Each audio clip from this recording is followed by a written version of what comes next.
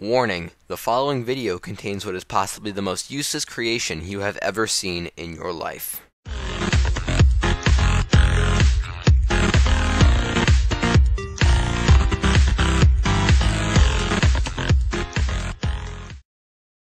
Alright guys, Jamal116 back with another redstone creation.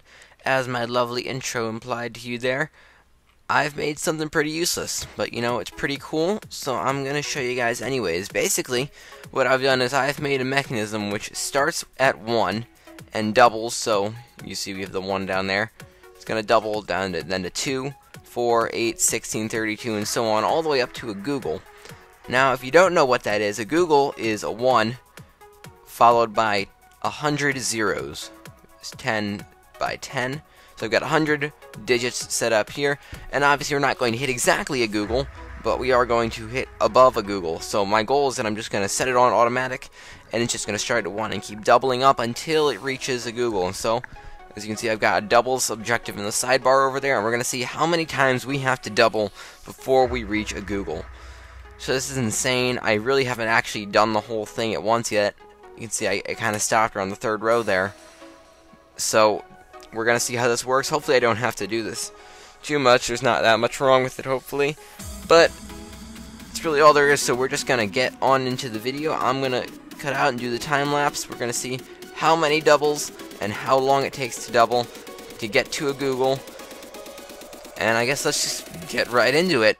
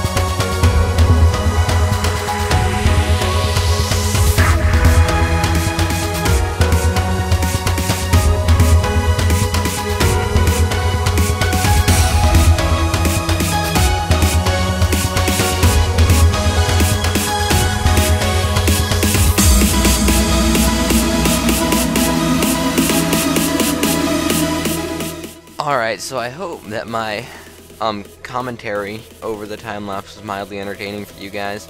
Unfortunately, well, a couple things happened. When I went to record it, one, this computer here that I'm on now is not actually strong enough to handle Google doubling over and over again, so I actually had to go up to my dad's computer upstairs that he works on that is a lot more powerful to actually record this. So, that's why I don't have the number here to show you. The other issue that I had was that my mechanism to stop it when it reached to Google wasn't exactly working right. So I went a couple doubles above what it took to get to a Google. Now I know this, I don't know the exact number, but I know it was over 350 doubles, which is 2 to the power of around 350 to get to a Google. So those of you who make Redstone computers, you know what my new standard is, 350 bits. I better see it next time. But that being said, I thought it was insane the computer could even handle it, and I must say it was really fun.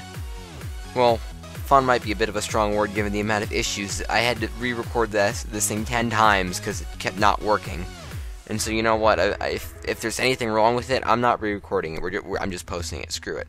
So, that being said, it was a lot of fun to make in reality, and I really hope you guys enjoyed it. Just kind of a cool video. It doesn't play a game, it's not useful, but it is a lot of fun just to watch, especially because the thing goes so fast. It's kind of fun, just all the numbers disappear, and then all of a sudden they're numbers again. It's really entertaining. Anyways, that's all I've got for you guys today. So until next time, Jamal116, signing out.